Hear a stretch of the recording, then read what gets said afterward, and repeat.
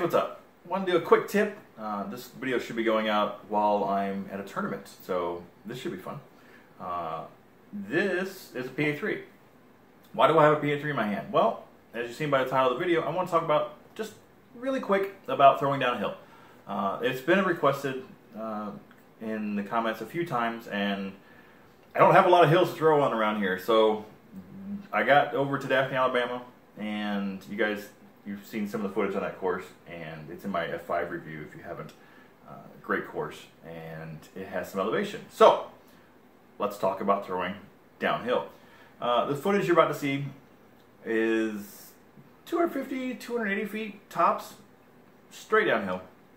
I'm doing little standstills, and I'm taking a PA3, which is pretty neutral putter. It's going to go dead straight and slowly finish. But on a downhill, you're going to notice that it gets really stable at the very end. And that's what I want to talk about when you're throwing downhill. When you throw downhill, the disc is going to tend to over-exaggerate what it normally would do. Does that make sense? I'll give you an example. If I were to throw this on a flat shot, straight to straight, it's going to go up pretty straight and finish pretty straight.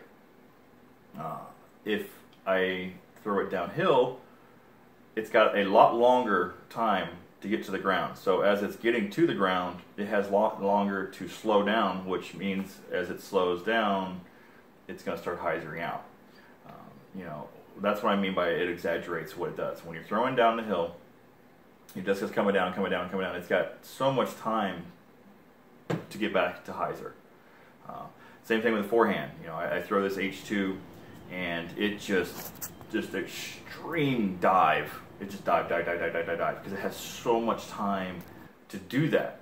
You know, if I was throwing that sidearm on a nice flat shot, it would go out, do a little skip, and be done. But since it has so much time to get down, it's going to over-exaggerate what it does. So my tip when you're throwing downhill is to pick a little less stable disc, and you don't have to put as much on it. So yeah, that was a quick look.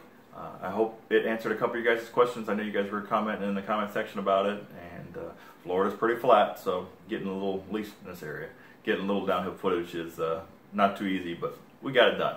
So as always, guys, if you liked the video, hit that thumbs up. If you want to share it to anybody that's struggling, trying to throw downhill, share it to them. Bring them on over. We got a bunch of beginner-friendly tips for them. You guys know that. Subscribe if you haven't subscribed. We've been doing great on our subscribers. About half of the people that are watching the videos are subscribed. Think about that for a second. That's kind of scary. We'd actually have twice as many subs. Insane! But yeah, guys, as always, take it easy.